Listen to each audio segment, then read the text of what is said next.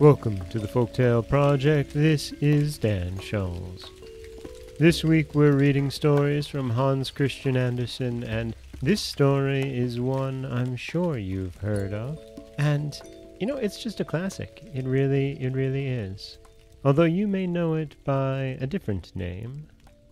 The Princess and the Pea. This is The Real Princess.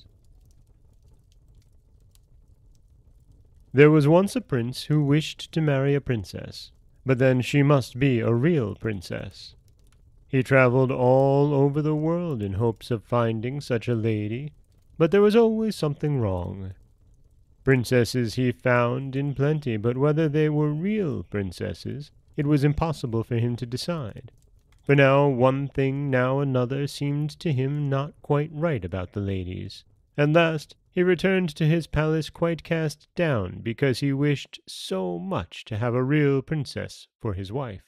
One evening a fearful tempest arose. It thundered and lightened, and the rain poured down from the sky in torrents. Besides, it was as dark as pitch. All at once there was heard a violent knocking at the door, and the old king, the prince's father, went out himself to open it. It was a princess who was standing outside the door. What with the rain and the wind, she was in a sad condition. The water trickled down from her hair, and her clothes clung to her body. She said she was a real princess. "Ha! We shall soon see to that," thought the old queen-mother.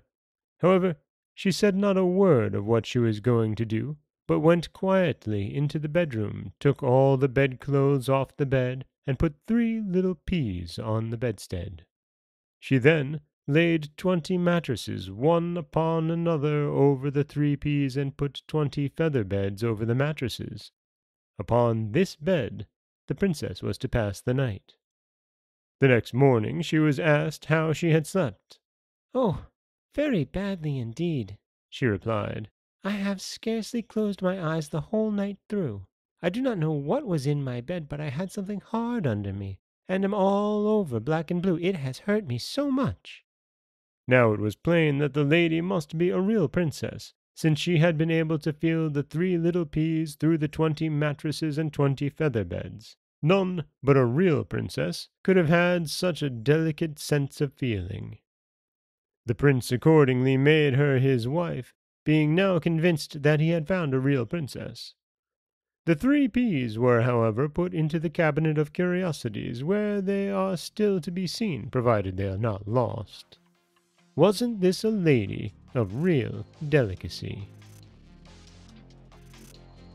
And that is The Real Princess, or The Princess and the Pea, a story by Hans Christian Andersen that really, of all the stories that Hans Christian Andersen is known for, the Snow Queen, the Matchstick Girl, The Princess and the Pea is easily one of his most famous.